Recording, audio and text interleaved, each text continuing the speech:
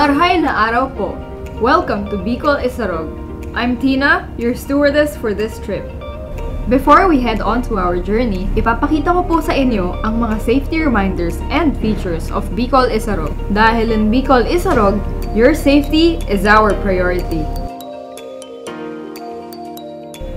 Make sure to put your bags in the proper compartments.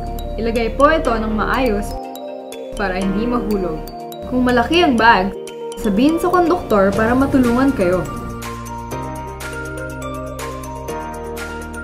The first two rows have seatbelts. Make sure na i-fasten ito ng mabuti.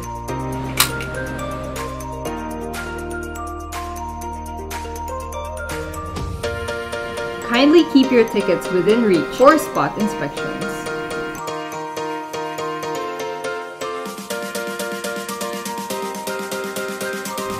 Meron tayong mabilis na meal stop.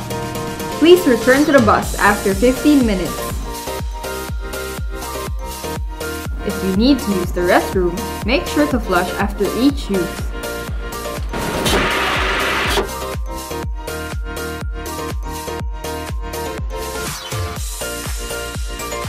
And remember, this is a non-smoking trip.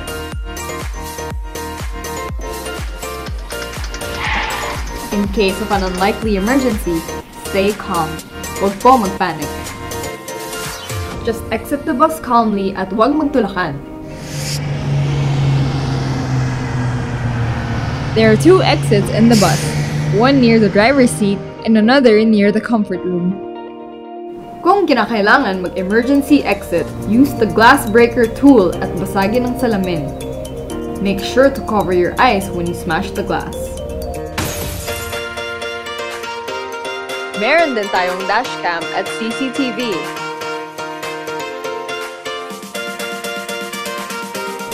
My first aid kit po ang ating mga driver. If you will be needing this, just call their attention.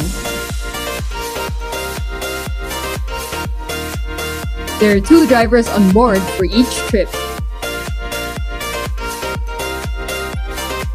All our buses have speedometers and a GPS system. Ayan po ang ating mga safety rules and reminders. Sundin lang po ang lahat ng ito for a smooth and safe ride. Once again, salamat na marhay for traveling with Bicol Isarog. So sit back, relax, and enjoy a safe journey with Bicol Isarog Transport System Incorporated.